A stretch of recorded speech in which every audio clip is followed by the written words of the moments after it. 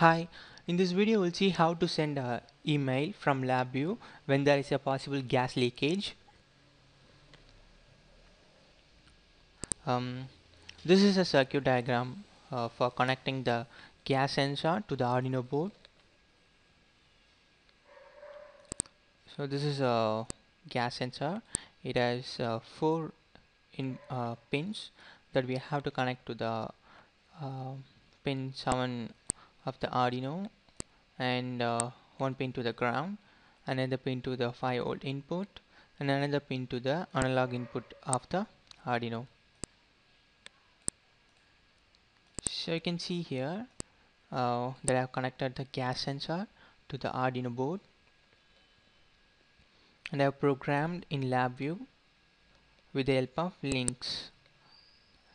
So you can see here links. This is the toolkit uh, that you can use in Labview to communicate with Arduino,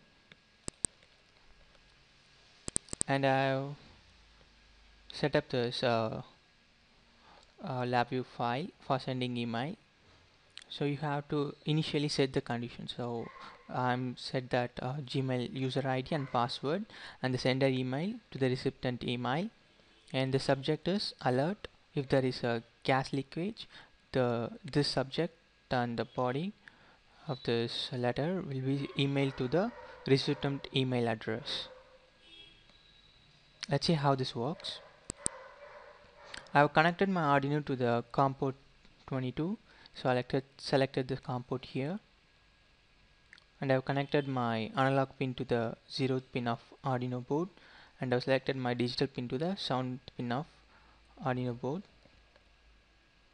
and I'm running this program. Show the front. So you can see here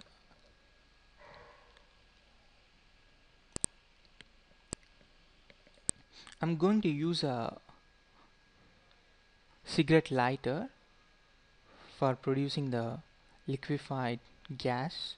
I'm not sure what is the gas that is presented in the cigarette lighter, but I'm going to use this for leaking the gas inside in the container. Let's see.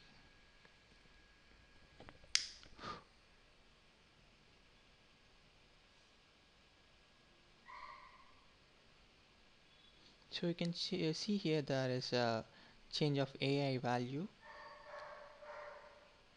So it is receiving the gas. Let's see whether we have received any mail from the Labview. I'm stopping here and I'm going to check my email. So here you can see that I've got an alert saying that there is a gas leakage. I've got 8 mails because it will continuously send you email.